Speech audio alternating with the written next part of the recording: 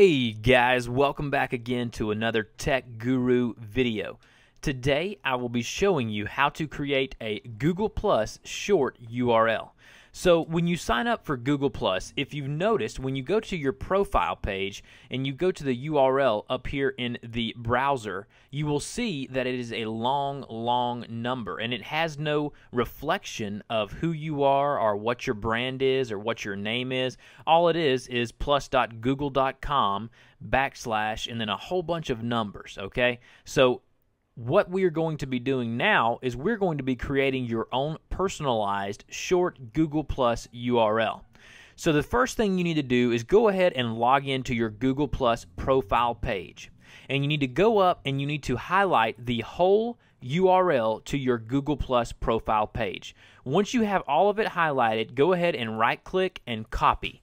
Go ahead and copy your Google Plus URL. Once you've done that, open up a new browser window and go to gplus.to. You can type in www.gplus.to. Once you are here at this wonderful website, you need to go ahead and paste that Google Plus URL that we just copied into your Google Plus ID box. So the one on the right side over here, go ahead and right click and then paste it.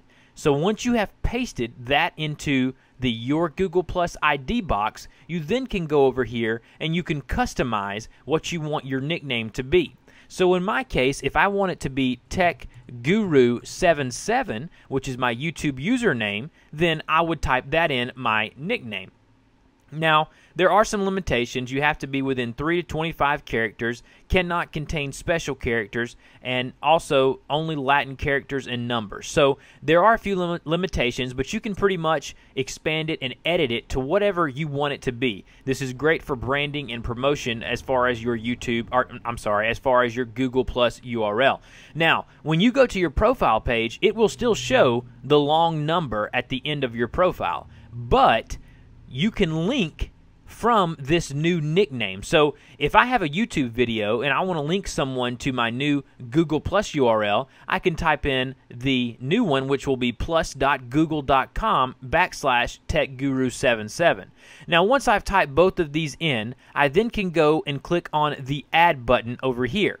It says, please fill in all fields and do not use special characters, okay? So the reason it says that is because I have already done this on mine, and it has a bug, and it will not let me do it again. But once you click add, you then will have your new short Google Plus URL. If you have any questions about this, guys, put them in the comment box below. I'll be more than happy to answer any question you may have. Also, guys, thank you so much for watching my video. Don't forget to comment, like, rate, and subscribe. It does help me out. And as always, guys, I will see you next time.